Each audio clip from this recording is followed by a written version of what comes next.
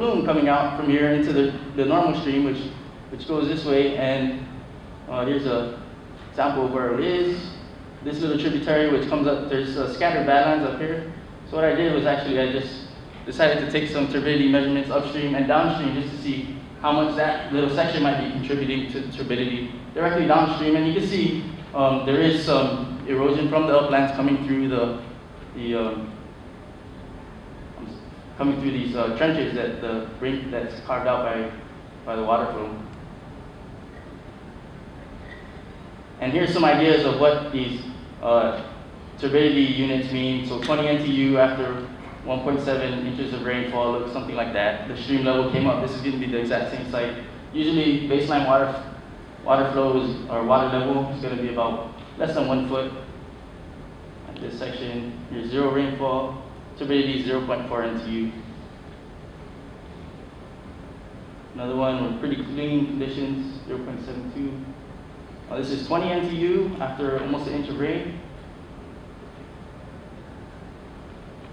And then this is pretty heavy rainfall. We have 3.68 inches, and we get around 40 NTUs.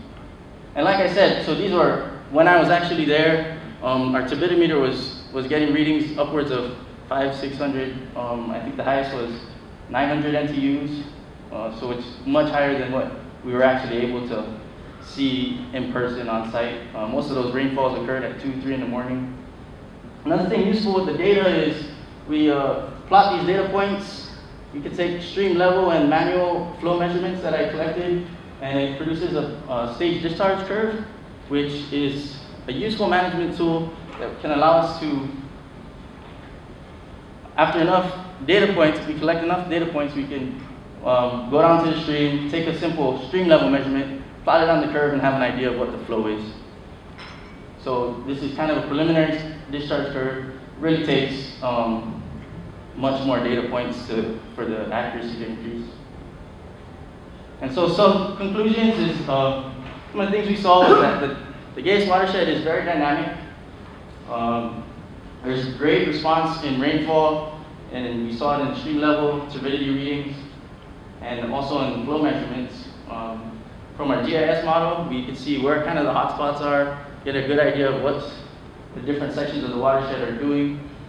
And then from the soil samples, I kind of went through that earlier. But the next question is, so what do we do about it? And one big concern is, what is this turbidity, what is this erosion having on, what effects is it having on the reef?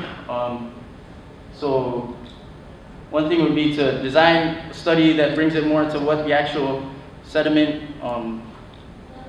quantity is that's making it out to the reef.